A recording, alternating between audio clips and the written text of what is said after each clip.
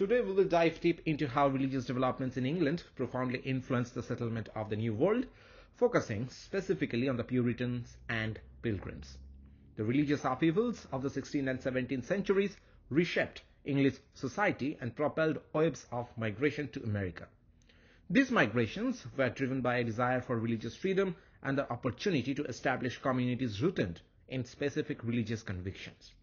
This lecture will explore the complex wave of religious, social, and political factors that fueled these migrations and their long-lasting impact on American society.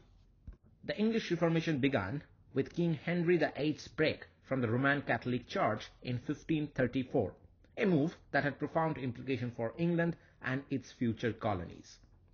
In 1534, Henry VIII passed the Act of Supremacy, declaring himself the supreme head of the Church of England.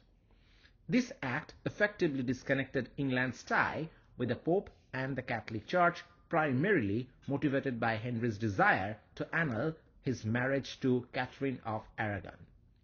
This break from Rome initiated a period of significant religious and political upheaval in England.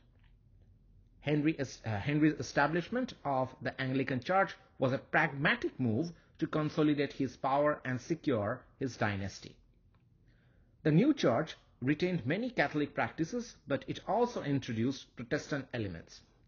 This compromise created a state church that was neither fully Protestant nor fully Catholic, setting the stage for future religious conflicts. Under Edward VI, who reigned from 1547 to 1553, Protestantism gained a stronger foothold in England. Edward, influenced by his Protestant advisors, introduced significant religious reforms, including the Book of Common Prayer. These changes moved the Church of England farther away from Catholicism, emphasizing Protestant doctrines such as justification by faith alone and the supremacy of the Scriptures. Mary I, Henry VIII's daughter by Catherine of Aragon, sought to reverse the Reformation and restore Catholicism. Her reign from 1553 to 1558 was marked by the persecution of Protestants, earning her the nickname Bloody Mary. Mary's attempt to re-establish Catholicism led to the execution of hundreds of Protestants and the exile of many others, intensifying the religious turmoil in England. Elizabeth I, who ascended to the throne in 1558, sought a middle ground with the Elizabethan settlement. This settlement established a moderately Protestant Church of England aimed at uniting the country and minimizing religious conflict. However, this compromise failed to satisfy more radical reformers, leading to the rise of Puritanism. Elizabeth's reign marked a period of relative religious stability, but underlying tensions persisted. Now let's talk about the Puritans. Puritans were a group of devout Protestants who believed that the Church of England retained too many elements of Catholicism and sought to purify it. Puritanism was deeply influenced by Calvinist theology, which emphasized predestination, the sovereignty of God, and the need for a personal and direct relationship with God. They sought to eliminate what they saw as corrupt practices within the Church of England and to return to a more biblical form of worship. Puritans gained significant social and political influence in England, advocating for reform in church governance and worship. They pushed for simpler church services, the removal of hierarchical structures, and greater moral discipline. Their influence extended to Parliament and other aspects of English society, where they worked to enact laws reflecting their religious convictions. Under rulers like James I and Charles I, Puritans faced increasing persecution for their dissenting views. James I, who reigned from 1603 to 1625, and Charles I, who reigned from 1625 to 1649, were less tolerant of religious dissent. Puritans were fined, imprisoned, and sometimes executed for their refusal to conform to Anglican practices. This persecution intensified their desire to find a place where they could worship freely and live according to their religious beliefs. The quest for religious freedom led many Puritans to emigrate to the New World during the Great Migration of the 1630s. This migration saw thousands of Puritans leave England for the Massachusetts Bay Colony, where they aimed to establish a city upon a hill, a model Christian society based on their religious ideals. The Pilgrims were a group of separatists who believed that the Church of England was beyond reform and chose to break away entirely. Unlike the Puritans, who sought to reform the Church of England from within, separatists believed in complete separation. They advocated for independent congregations free from hierarchical control and the interference of the state. This radical stance made them targets of persecution. Facing persecution in England, the Pilgrims initially fled to Netherlands in 1608, seeking religious freedom. However, they found life in Netherlands challenging due to economic difficulties and cultural differences. Concerned about losing their English identity and the potential negative influence on their children, they decided to seek a new home in the New World. In 1620, the Pilgrims set sail on the Mayflower, seeking a new life in America. Upon landing at Plymouth, the Pilgrims drafted the Mayflower Compact, an agreement establishing a form of self-governance based on majority rule. This compact was significant as it laid the foundation for democratic principles in their new community. The Mayflower Compact is often cited as a pioneering document of American democracy, emphasizing the importance of self-governance and community consensus. So let's pause for a moment to consider this scene. Imagine being one of those pilgrims, standing on the deck of the Mayflower as it rocked in the cold Atlantic waves. You have survived a 66-day voyage, cramped into a small ship with over 100 other people. Disease and fear are rampant, but you are driven by a singular purpose: to find a place where you can worship freely. As you step onto the shore, you and your fellow settlers know that you need to establish a system of order and governance to ensure the survival of your fledgling colony. The Pilgrims' survival in Plymouth Colony was a testament to their resilience, adaptability, and cooperation with Native Americans. Despite facing extreme hardships, their determination to build a new life rooted in their religious convictions enabled them to overcome obstacles and lay the groundwork for future generations. The Pilgrims arrived in November 1620, just as winter was setting in. The cold, harsh climate and lack of adequate shelter made survival extremely difficult. The settlers were unprepared for the severe New England winter, and their food supplies quickly dwindled. Disease and exposure took a heavy toll, with nearly half of the original 102 passengers dying by the spring of 1621. Imagine the dire conditions: families huddled together in makeshift shelters, suffering from hunger, cold, and illness. This sense of loss and despair was pervasive, yet the community's faith and commitment to their mission kept them going. They buried their dead at night to conceal their diminishing numbers from potential Native American adversaries, hoping to avoid further conflict. The construction of shelter was a critical priority. The Pilgrims built a common house for meetings and religious services, as well as individual homes for each family. These structures were simple and utilitarian, made from wood and thatch. The process of building homes was slow and labor-intensive, requiring teamwork and resourcefulness. The lack of food was a constant concern. The Pilgrims brought some provisions with them, but these were quickly consumed. The barren landscape offered little in the way of immediate sustenance, and the Pilgrims lacked the knowledge and experience to cultivate the land effectively. The survival of Plymouth Colony was significantly aided by the assistance of Native Americans, particularly the Wampanoag tribe and Squanto, a member of Patuxet tribe. Squanto's story is remarkable and highlights the complex interactions between Native Americans and European settlers. Having been captured by an English explorer taken to Europe and eventually returning to his homeland, Squanto had learned English and European agricultural practices. His knowledge and skills proved invaluable to the Pilgrims. Squanto taught the Pilgrims how to plant corn, beans, and squash using fish as fertilizer, a technique crucial for the nutrient-poor soil of New England. He also showed them how to fish and gather shellfish, significantly improving their food supply.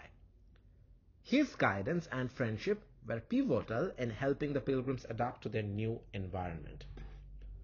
The Pilgrims' relationship with the Wampanoag tribe, led by Chief Massasoit, was instrumental in their survival. This alliance was based on mutual benefit and cooperation. The Wampanoag were dealing with their own challenges, including diseases brought by earlier European contact, which had significantly reduced their population. Chief Massasoit saw the advantage of forming an alliance with the Pilgrims. In March 1621, they negotiated a peace treaty that established mutual protection and trade. The Wampanoag provided the Pilgrims with food and knowledge of local resources, while the Pilgrims offered tools, weapons, and support in conflicts with rival tribes. The successful harvest of 1621, thanks to the guidance of Squanto and the support of Wampanoag, led to the celebration of the fast Thanksgiving. This 3-day feast was attended by both Pilgrims and Native Americans, symbolizing cooperation and gratitude.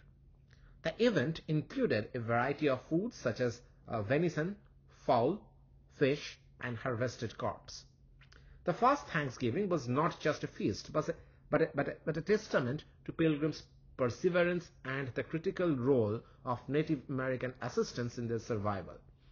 It represented a moment of shared humanity and mutual respect, despite the challenges that lay ahead. The event, commonly referred to as the Fast Thanksgiving, took place in autumn of 1621. After a successful harvest, the Pilgrim held a 3-day feast to celebrate and give thanks. This feast was attended by 53 surviving Pilgrims and approximately 90 Wampanoag people, including Chief Massasoit. The celebration included feasting, games, and military exercise.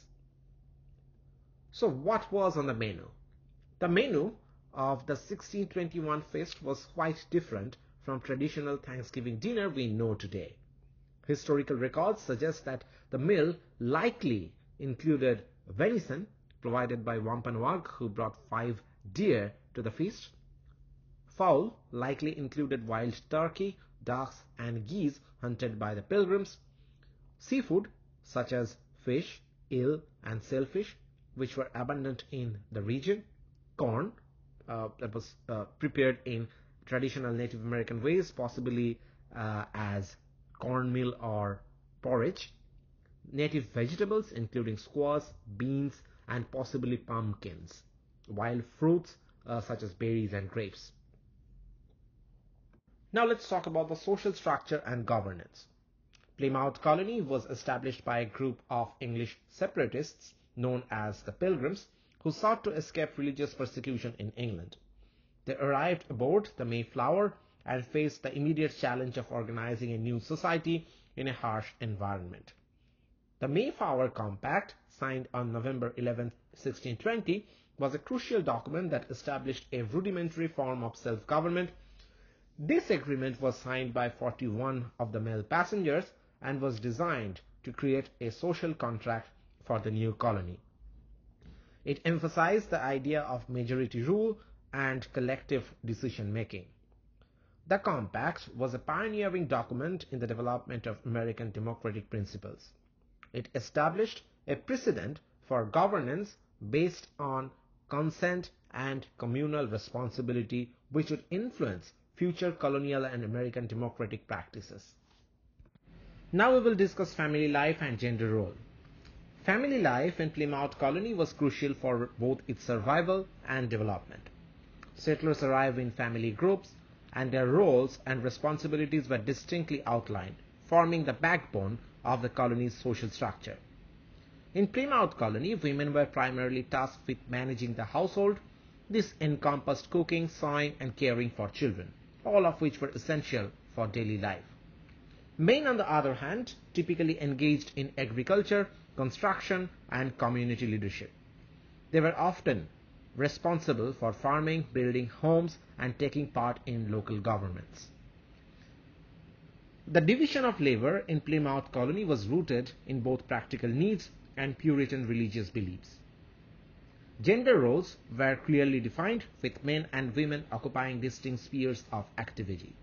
This structure was practical, helping to organize daily life and ensure that essential tasks were completed efficiently. For instance, men's involvement in farming was crucial for the colony's food supply, while women's domestic work ensured that families were cared for and supported. Despite these defined roles, the harsh realities of colonial life sometimes necessitated flexibility. For example, during periods of food shortages or when additional labor was needed, women took on tasks traditionally reserved for men, such as working in the fields. This adaptability was essential for the colony's survival and demonstrated the settlers' resilience. Puritan beliefs heavily influenced gender roles in Plymouth Colony. The emphasis on modesty, piety, and subservience shaped expectation for both men and women. Women were expected to adhere to these religious and social norms, which included being submissive to their husbands and upholding Christian virtues. Sermons from Puritan ministers often highlighted the importance of women maintaining religious and moral standards within the household. While Puritan religious teachings reinforced traditional gender roles, the practical demands of colonial life often challenged these norms. Women's participation in farming and other economic activities, when necessary, reflects the pragmatic approach taken by the settlers. The ability to adjust roles based on need was key to overcoming the numerous challenges faced by the early colony. Religion was the cornerstone of life in Plymouth Colony. The Pilgrims adhered to a strict form of Calvinism, emphasizing predestination and moral rectitude. Religious services were held frequently, with sermons often focusing on moral behavior and biblical teachings. The Pilgrims built their church, the Plymouth Church, where services were conducted and community decisions were often discussed. The intense focus on religion shaped every aspect of colonial life, from laws to social interactions. This religious fervor fostered a strong sense of community, but also contributed to tensions and conflicts, particularly with those who did not share their beliefs. The Pilgrims valued education primarily to enable reading the Bible. While formal schooling was limited, literacy was highly encouraged. In the absence of normal schools, parents took responsibility for educating their children at home. Notably, Plymouth Colony did not establish formal education institutions until later, but the emphasis on Bible literacy led to high rates of reading and writing. The focus on literacy and religion helped maintain community cohesion and moral standards. This commitment laid a foundation for the high educational standards that would characterize New England in the future. Once the colony stabilized, the economy was based on agriculture, fishing, and trade. These activities were essential for sustaining the population and promoting growth. The Pilgrims cultivated crops such as corn, beans, and squash, which were essential for their diet. Fishing, especially cod fishing, became a major economic activity. Plymouth developed trade relationships with other European colonies, exporting fish and furs. The diversification of the economy helped the colony achieve stability and growth. Agriculture and fishing provided the necessary resources for the settlers' survival and economic expansion, establishing Plymouth as a viable and productive colony. Trade was vital for the economic development of Plymouth Colony. The settlers engaged in trade with Native American tribes, which provided essential goods and facilitated economic growth. The Pilgrims traded goods such as beaver pelts and fish with the Wampanoag and other tribes. These trade relationships were beneficial for both parties, providing the settlers with necessary supplies and the Native Americans with European goods. Trade with Native Americans was a double-edged sword. While it provided economic benefits, it also laid the groundwork for future conflicts as the settlers expanded their territory and competition for resources increased. Now we will talk about the Massachusetts Bay Colony. The Massachusetts Bay Colony was founded in the early 17th century by a group of Puritans seeking to escape religious persecution in England. Unlike the Pilgrims of Plymouth Colony, who were separatists, the Puritans were reformers who wanted to purify the Church of England from within. They sought to create a city upon a hill, a model of Christian piety and communal righteousness. The story of the Massachusetts Bay Colony begins in early 17th century amid a period of religious turmoil and political change in England. The colony was founded by a group of Puritans seeking to escape religious persecution and to create a new society based on their religious ideals. In 1629, the Puritans secured a royal charter to establish a colony in New England through the Massachusetts Bay Company. This company was more than just a commercial enterprise, it was a vehicle for religious and social reform. The charter granted the Massachusetts Bay Company considerable autonomy, allowing them to govern the colony independently from the English crown. This company's charter was unique in that it permitted the colonists to move to the New World with the company's governance structure intact, allowing them to establish a functioning government upon arrival. An important development in the establishment of the Massachusetts Bay Colony was the Cambridge Agreement, signed in August 1629. This agreement allowed the Massachusetts Bay Company to transfer its headquarters from England to New England, effectively bringing the entire company, including its governance structure, across the Atlantic. This move was crucial because it enabled the colonists to operate with a significant degree of autonomy from the English government. John Winthrop, a prominent Puritan lawyer and leader, was elected as the first governor of the Massachusetts Bay Colony. Winthrop and other leaders envisioned a colony that would serve as a model of Puritan virtues and Christian governance. They believed that their success would demonstrate the righteousness of their cause and inspire reform in England. The English Civil War between 1642 and 1651, a conflict between the royalists supporting King Charles I and the parliamentarians led by Oliver Cromwell, profoundly influenced the Massachusetts Bay Colony. The war provided an opportunity for the colony to exercise greater autonomy as England was preoccupied with its internal conflicts. The Puritans in Massachusetts were sympathetic to the parliamentary cause, which aligned with their principles of self-governance and limited monarchy. This sympathy reinforced the colony's autonomous governance and commitment to democratic principles. During the Civil War, the General Court in Massachusetts operated with minimal interference from England, further entrenching the colony's sense of independence. The colony's ability to govern itself without direct oversight from the Crown laid the foundation for its later resistance to British control. The disruption of trade with England due to the war forced the colony to seek alternative trade partners, fostering economic self-reliance. This period of adaptation highlighted the colony's economic potential and its capacity to thrive independently. The Navigation Act of 1651 was a law made by England to weaken the Dutch, who were dominating sea trade at that time. It required that anything coming into England or its colonies had to be transported on English ships or ships from the country where the goods were made. This was England's way of trying to control and benefit from trade involving its colonies.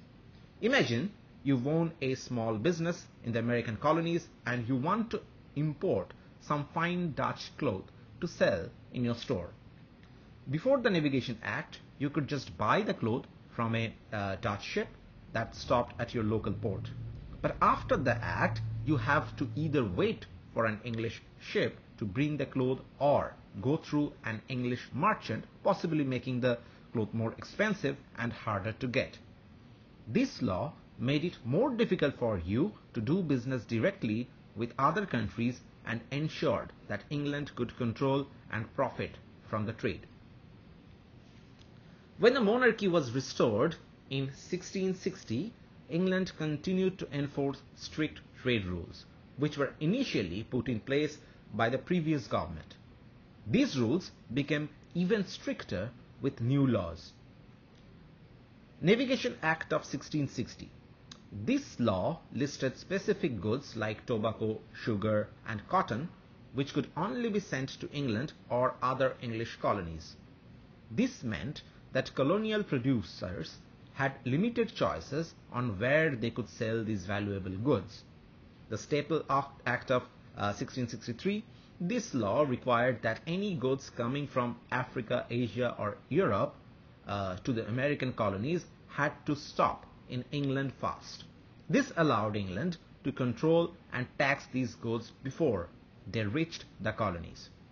Plantation Duty Act of 1673, this law passed taxes on goods traded between different colonies. The goal was to cut down on illegal trading and make sure England got its share of the profits. Suppose you are a tobacco farmer in Virginia in 1660s. Under the Navigation Act of 1660 that we discussed, you can only sell your tobacco to England or another English colony, even if a Dutch trader offers you a better price. If you're importing goods like spices from Asia, the Staple Act of 1663 means those goods have to go through England first, where they will be taxed, making them more expensive by the time they reach you. If you want to trade some of your tobacco with a neighboring colony, the Plantation Duty Act of 1673 imposes a tax, making your product less competitive and reducing your profit. These laws ensured that England benefited from all the trade involving its colonies, even at your expense. The Navigation Acts had profound effects on the Massachusetts Bay Colony.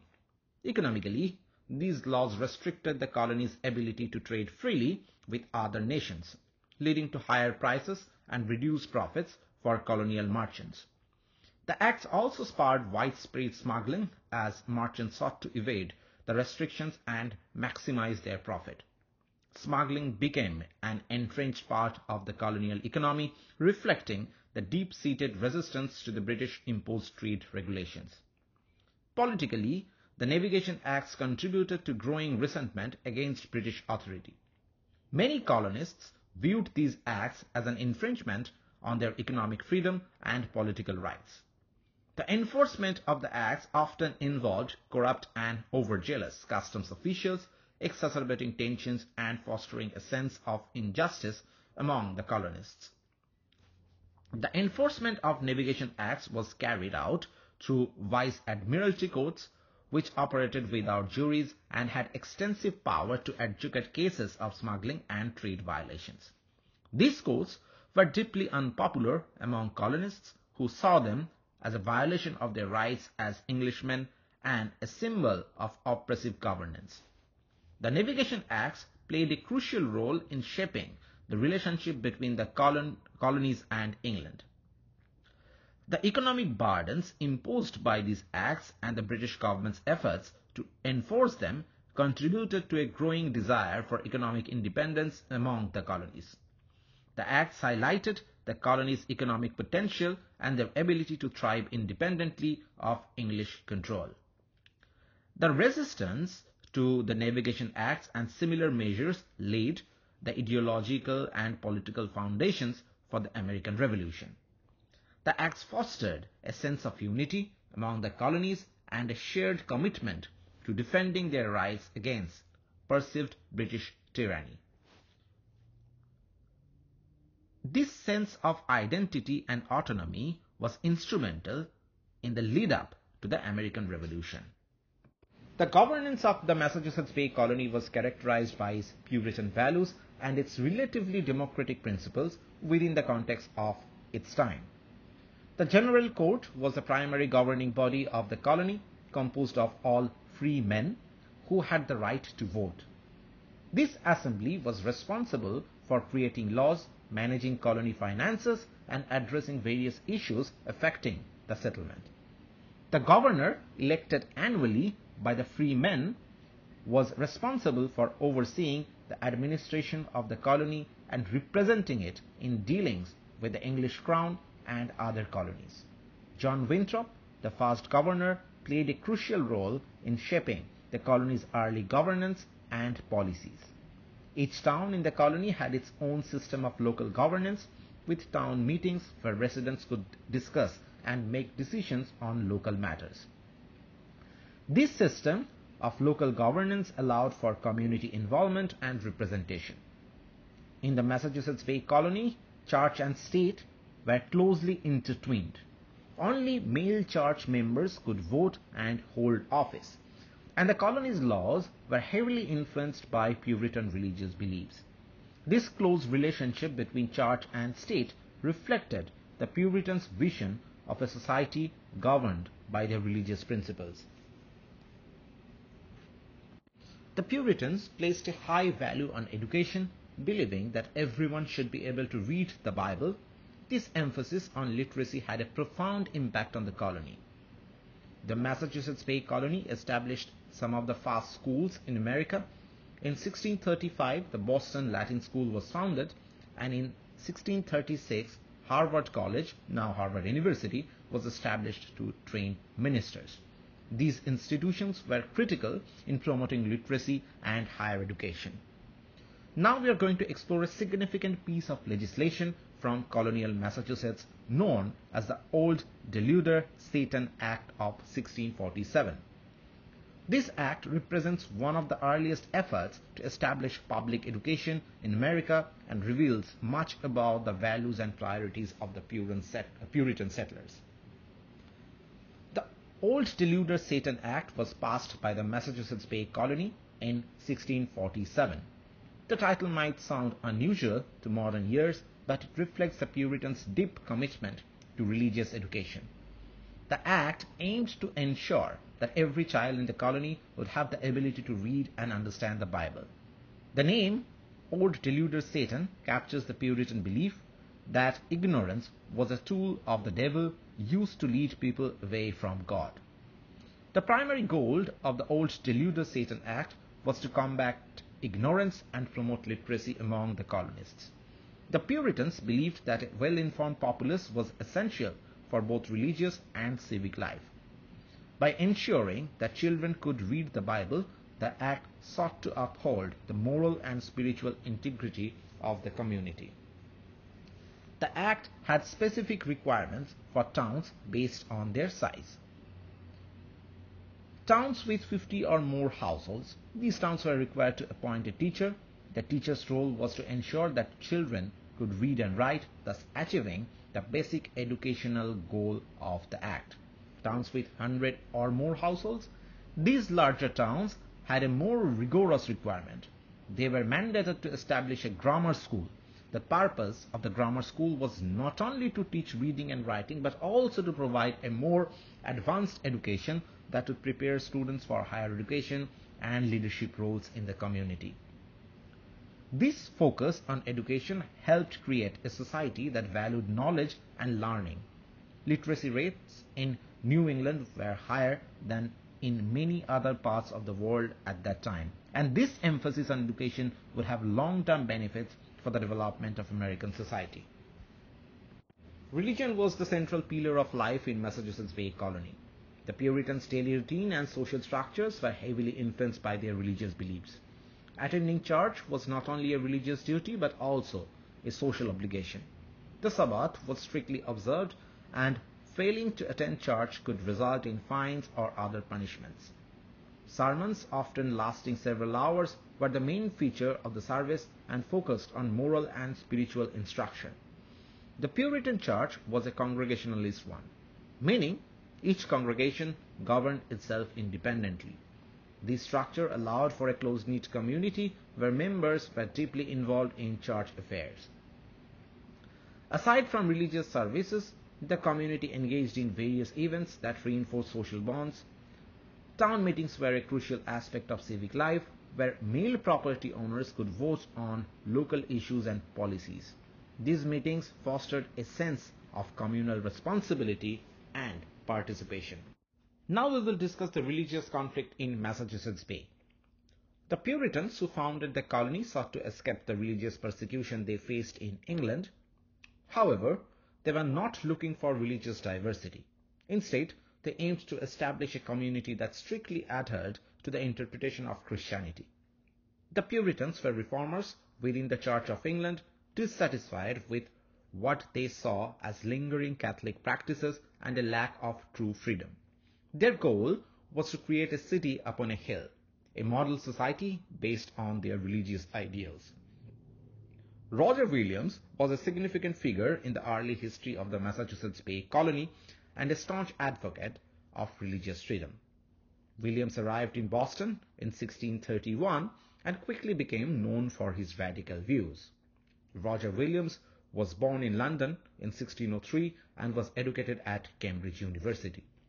He was a Puritan minister who believed in the separation of church and state, a radical idea at that time. Williams argued that civil government should have no authority over religious matters, a belief that put him at odds with the leaders of the Massachusetts Bay Colony. Williams' views on religious freedom and the separation of church and state led to several conflicts with the colony's authorities. He also criticized the Puritans for not fully separating from the Church of England and for their treatment of Native Americans. He believed that the colonists should purchase land from the Native Americans rather than simply taking it. In 1635, Williams was tried and convicted of spreading new and dangerous opinions. Facing banishment, he fled the colony and eventually founded Providence in what is now Rhode Island. There he established a new colony based on principles of religious freedom and separation of church and state. Rhode Island became a refuge for those seeking religious tolerance. Similarly, Anne Hutchinson was born Anne Marbury in Alford, England in 1591. She was the daughter of Francis Marbury, a deacon and school teacher who faced persecution for criticizing the Church of England.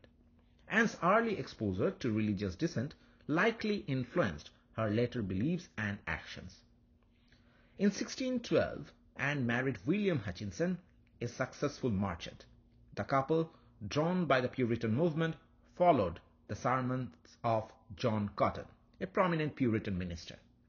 When Cotton immigrated to the Massachusetts Bay Colony in 1633, the Hutchinsons decided to follow him the next year, seeking religious freedom and a place to practice their faith more openly. Upon arriving in Boston, Anne Hutchinson quickly became a respected member of the community. She began hosting meetings in her home where she and other women would discuss the weekly sermons. The meetings soon grew and their influence also increased, attracting both women and men, including some of the colony's leading figures. Hutchinson's teachings centered around the idea of the covenant of grace, which posited that salvation came through God's grace alone, rather than through good works or adherence to religious laws. This view challenged the Puritan emphasis on covenant of works, which held that moral behavior and adherence to church's teachings were essential for salvation. Anne Hutchinson's views sparked what is known as the antinomian controversy. The term antinomian means against the law, and Hutchinson's critics accused her of promoting lawlessness by suggesting that the elect were not bound by moral law. Hutchinson's meetings and her outspoken criticism of the colony's ministers created deep divisions within the community. She argued that many ministers preached that good deeds were needed for salvation, leading people away from true faith. Her views gained a significant following, which alarmed the colony's leaders, including Governor John Winthrop. In 1637, Anne Hutchinson was brought to trial before the General Court of Massachusetts, charged with heresy and sedition. The trial was a significant event as it highlighted the tension between individual religious expression and communal conformity.